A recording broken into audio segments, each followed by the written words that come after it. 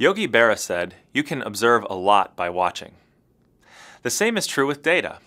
If you can appropriately display your data, you can already start to draw conclusions from it. I'll go even further. Exploring your data is a crucial step in your analysis. When I say exploring your data, I mean organizing and plotting your data, and maybe computing a few numerical summaries about them. This idea is known as Exploratory Data Analysis, or EDA, and was developed by one of the greatest statisticians of all time, John Tukey. He wrote a book entitled Exploratory Data Analysis in 1977, where he laid out the principles. In that book, he said, "Exploratory data analysis can never be the whole story, but nothing else can serve as the foundation stone." I wholeheartedly agree with this, so we will begin our study of statistical thinking with EDA. Let's consider an example.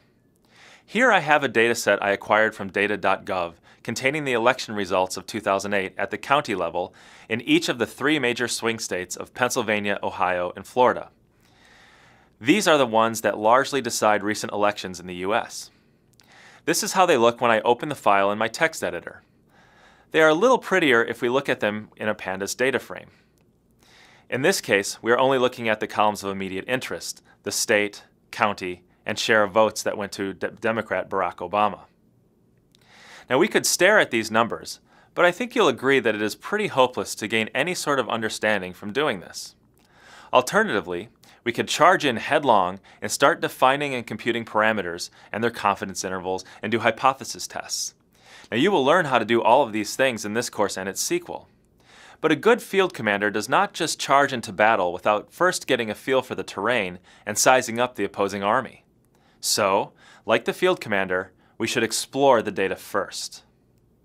In this chapter, we will discuss graphical exploratory data analysis. This involves taking data from tabular form, like we have here in the data frame, and representing it graphically. You are presenting the same information, but it is in a more human interpretable form. For example, we take the Democratic share of the vote in the counties of all 3 swing states and plot them as a histogram. The height of each bar is the number of counties that had a given level of support for Barack Obama. For example, the tallest bar is the number of counties that had between 40% and 50% of its votes cast for Obama. Right away, because there is more area in the histogram to the left of 50%, we can see that more counties voted for Obama's opponent, John McCain, than voted for Obama. Look at that. Just by making one plot, we could already draw a conclusion from the data. Now this would have been extraordinarily tedious if we did it by hand counting in the data frame.